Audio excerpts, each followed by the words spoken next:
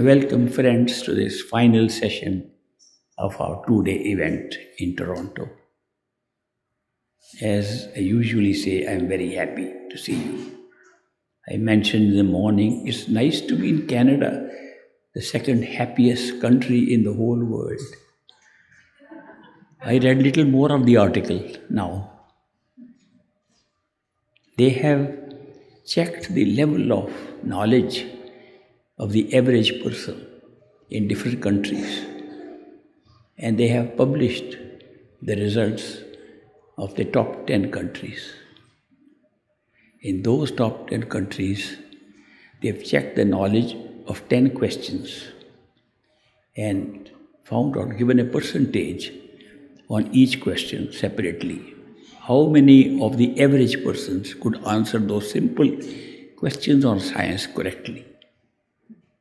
Congratulations, Canada came first.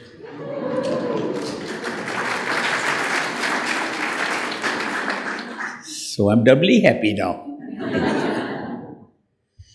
Before I distribute prasad, which I mentioned to you in the morning, will be specially blessed by my master, great master, Hazur Maharaj Baba Savan Singh. I'd like to know if there is anybody in this audience whose birthday falls today. If anybody has his birthday, they can raise their hand. There's one.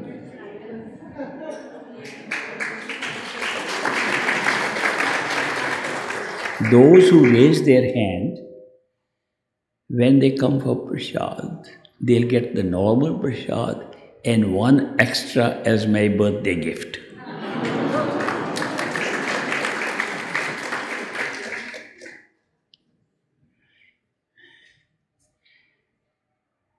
I am very happy that you came here to find something. I gave you a message, a simple message of how to find everything, not something that you were looking for, everything, including what is in this physical world and anywhere else. Just work on the simple principle. Go within. Every religion said this, not religion. Founders of religion said this. Religion don't say that. Have you noticed that every religion said, go within yourself, truth is inside. And every religion today is telling us to perform ceremonies and rituals outside. We're missing the real point. The reality is inside. The founders of religion found it inside.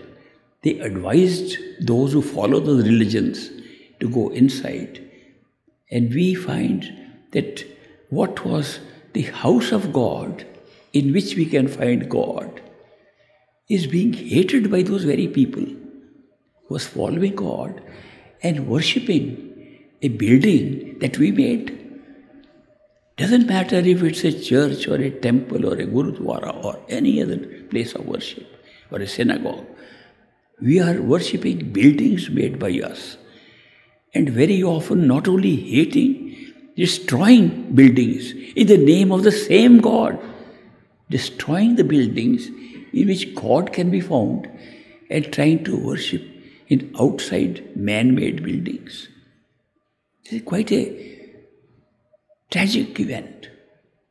The religion whose purpose was to take us to the ultimate creator should be drawing our attention more outside. That is why I have said, study the scriptures, no matter what religion you are in. It's not only one scripture that says this, all say this. Truth lies within, not outside. The real kingdom of God is inside, not outside. That is why, if you can carry this simple message with you, no matter what religion you belong to, you'll be able to find the truth of your own religion. You'll be able to find the truth of what your own religion's founder said. Read the original teachings. of the religion that you follow. To follow a discovery of yourself, you don't have to change a religion. You don't have to change your nationality. Don't have to change your culture. Don't have to change anything. A very minor change is required just to show your seriousness for this quest. A very minor thing like, can you follow a particular diet? A simple diet, simple vegetarian diet, which makes going within easier. Can you do that? Some people say, I would very much like to go to my true home. It's difficult to give up my steak. Difficult to give up my meat. They have no idea what true home is. If we are comparing what we get by meditation with simple things like what we are eating, we have no idea what we are getting. That is why, consider this. All the message I gave you today was what lies within us, which can all be found by meditation, simple rules to follow, and not put attention outside, attention inside. Some people have asked me, we belong to a particular religion. Those religions have some festivals, some ceremonies. Should we stop following them because we are going inside? I said, of course not. Follow all the festivities, all the go to your Gurdwara, go to your temple, go to your church, go to synagogue, go anywhere where you worship. If people worship pictures and statues, you worship God who's inside you, sitting right there. You don't have to change anything. If your family does not agree with what you have started doing, follow what the family says for outside peace. If you are not at peace outside in your household, not at peace at your business, not at peace in society, how can you concentrate your attention inside? Therefore, maintain whatever you are doing outside. It has nothing to do with your journey inside. It's a personal, private affair that you can walk inside and see what's inside. Nobody will know. I worked for 35 years in civil service. None of my people know that I follow a spiritual path. It's not something that's connected with our jobs or something. It's very personal.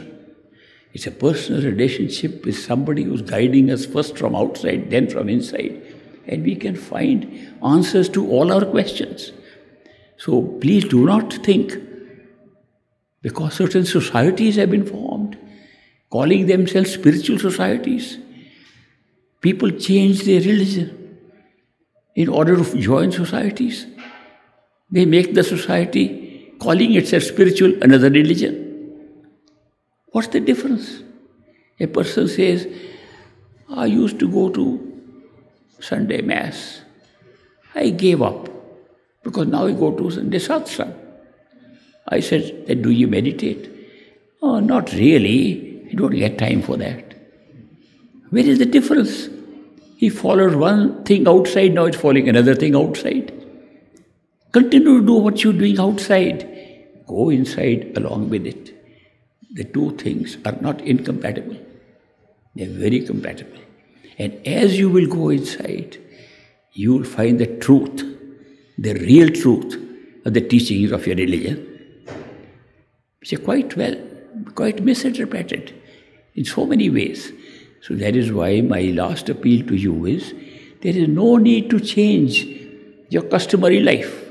No need to change your religion, nationality, culture, or anything. This is not connected with any religion. The discovery of yourself is not connected with any religion. The only connection is all religions say find yourself. Therefore, finding yourself is not obstructed by your following the ceremonies and rituals of a religion, which are not the best way to find yourself, but it's a good way to maintain peace where you live. Therefore, I am suggesting, make it a personal, private thing to find what is inside you. Thank you very much once again, and we'll now distribute prasad and take the prasad. A puffed rice, right? What? I don't see it. Okay, whatever it is. I'll soon find out.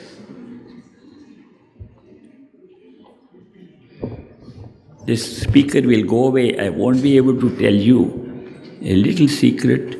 When you get the prasad, it's a small little packet or something.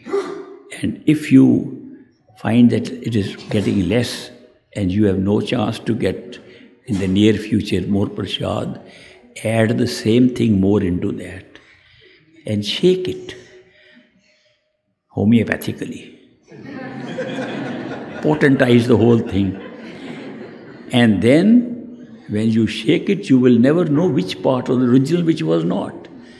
Every part you eat will be prasad. So that is why you can make it almost unlimited. Thank you very much.